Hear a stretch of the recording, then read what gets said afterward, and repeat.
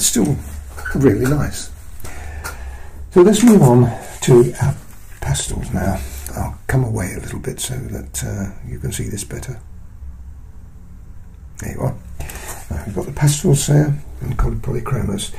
Now what we're going to do really is really follow our noses a little bit of a light blue in here. What I look at when I'm doing something like this is I've already got all the base colours that I want. So I'm just going to enhance them. A little bit of white in there as well.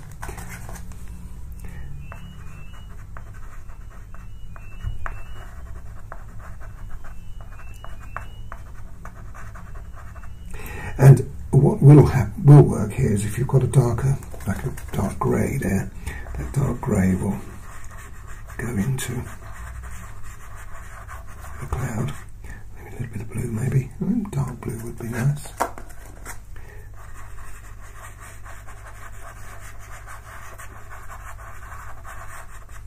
And some of the red would look, now this is really going to look quite spectacular now, as you can see, once you start putting the soft pastel in, and a little bit of that yellow as well. Now, you don't want to see me do the whole lot, but I'll do it in little bits and pieces so that you see everything, but you see it, a bit of more white in there, you see it in stages, but you can see the difference that's making. And I'll also bring you a bit closer. You won't see me pick up the pastels, but you need to see this closer too.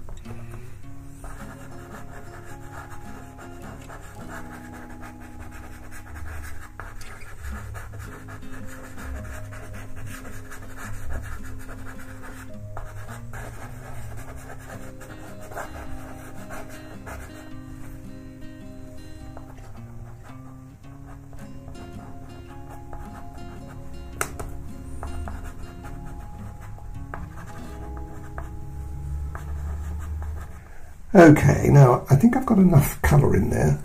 You think so, wouldn't you? So what I'm going to do now is use the blender, grey colour shaper again, to blend in. Soft pastel is exactly that. It's soft. Therefore, it's really, really good at filling holes up. And this is what we're doing at the moment, filling the holes. But you'll still see some of the pastel that we've left. And as you get, this is the areas that you'll have you can pass by, but you can't prolong your visit, so to speak. Once you've achieved what you wanted to achieve, like that, if you leave it alone, you can return, when I shall return. But the idea is I want to make it look like cloud.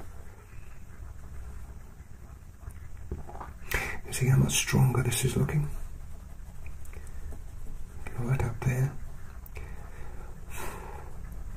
And what you get is rather nice looking little bits like that in there. Now that's going to be an interesting one to do.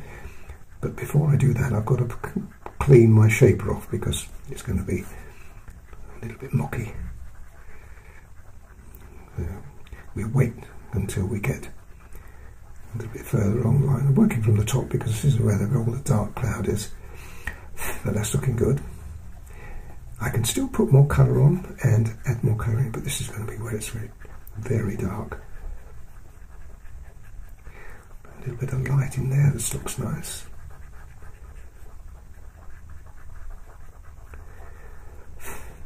A little flash of orange. And again, I'm being careful not to touch anywhere that's going to have the influence of the grey or the blue and the mucky bit I've got on. That would look alright there. That's alright. So far it's looking good. I love these little wispy bits. You see those little wispy bits in there? Now, you can't really predict those. May just happen or not. That's looking really good now.